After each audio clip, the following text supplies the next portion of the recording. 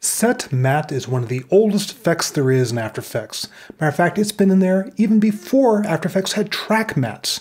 Set matte was the only way you could create transparency on one layer based on the luminance or alpha channel of another layer. Now, the addition of the track matte feature in After Effects has made set matte largely obsolete. However, there's still cases where track matte's better and cases when set matte is better. Let's do a quick pro and con so you can see which works best for which situation. Here's a piece of video footage, and here is a butterfly object that we'd like to use as an alpha channel for that video footage. We want the video to play inside the butterfly. First, let's do this using track mattes. I need to toggle switches and modes. The shortcut is F4. Then set the mode for the video footage, not the matte, but the layer underneath, to pick either the alpha channel or the luminance value of the layer on top. If I pick alpha channel, you'll see now it cleanly cuts out the video. I can go ahead and set alpha inverted, so it's everything outside of the butterfly. Here's my transparency channel. And I can pick the luminance of the butterfly. In this case, it's kind of dark, so we don't see the video all that clearly through it. But again, it's another option. I'll set it back to alpha. There's several advantages to this technique. One, you can clearly see the pairing between the video and the matte. There's even special icons here in the timeline that shows the relationship between the two layers. Secondly, I can animate the matte on top and it'll be reflected in what's shown in the video underneath. I can move this around. I can even apply effects to the layer on top, such as, say, box blur, blur it out. And blurring the matte will affect what is being revealed of the video underneath. So there are definitely advantages to using track mattes. Now let's compare this to the set matte effect. I'm going to go ahead and turn off my track matte. You notice that when I turn the track matte on, it automatically turned the butterfly off. I'm going to leave it off for the set matte effect. Select my video footage and pick Effect, Channel, Set Matte. Here I get to pick what layer to take my matte from. In this case, I want to use the butterfly. And note that I can pick any layer in my timeline as my matte. It does not need to be residing strictly above my video layer. So there's my butterfly, and there's my alpha cutting it out. Now you might have noticed that this is a bit bigger than it was when I used track matte. That's because set matte defaults to stretching the matte to fit.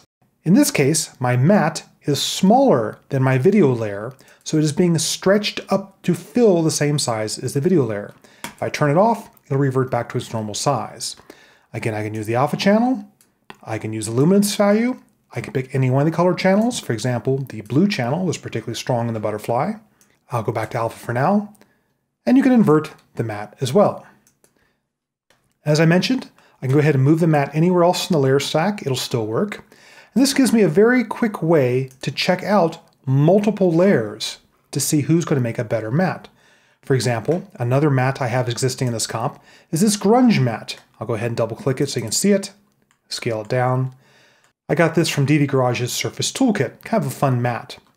Go back to my composite here, turn it off, select my video layer with set matte and say, hey, let's use that other layer instead. And let's go ahead and use its luminance and stretch it to fit. And now I've got a nice old stained or cracked mirror sort of effect. Another great thing about using set matte is that you can use it multiple times on multiple layers and all point to one layer as the matte. So if you've got one layer that you know you're going to use multiple times in a composition, set matte may be a better solution because you just need to apply set matte to all of the affected layers. You don't need to make track matte pairings every single time you want to reuse that matte. Okay, here are some of the disadvantages. I'm going to go ahead and switch back to the butterfly for now. Go back to alpha channel and I'll turn off stretch matte to fit. One problem is that set matte is a compound effect, and we have an entire separate special topic movie on compound effects. Compound effects look at other layers before transformations or effects. In other words, if I was to take my butterfly and scroll its position, this has nothing to do with the matte. It's looking at it before I've done any position transform to that layer. Another problem is if I go ahead and turn on my effect and blur the butterfly. Again, that has no effect on the matte. If I want to take things like animations of the matte and effects of the matte into account, I need to set up my animations, then pre-compose, layer, pre-compose, move all attributes to matte, processed, Click OK.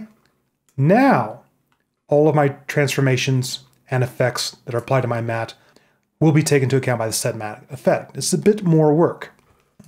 So there are cases where set mat is a bit more difficult to use.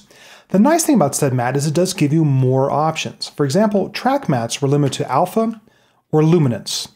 Now in the case of set mat, in addition to alpha and luminance, I go ahead and pick all these other properties off of my layer that I'm using as a mat, including the individual color channels.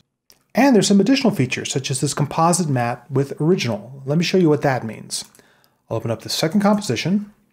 Here I've got two objects with their own alpha channels. I put the radio and the telephone into pre-comps that are the same size, because set mat is a compound effect and it wants layers that are the same size to work most efficiently. I'm going to turn off my telephone for now, select my radio, and apply set mat. It was my most recent effect, so it's at the top of the list. I'll go ahead and pick my telephone, and you'll see that the telephone is indeed cutting into the radio. It is compositing a combination of those two mats. If I want to extend out to include the telephone's cord, I turn off composite mat with original, and you'll see that we're now using just the telephone's alpha channel, not the radio's alpha channel. If I turn on composite mat with original, I'm getting the intersection between the telephone's alpha and the radio's alpha. So again, set mat has a few more tricks up its sleeve. Most of the time, I use track mats, but there are occasions where set mat makes life easier.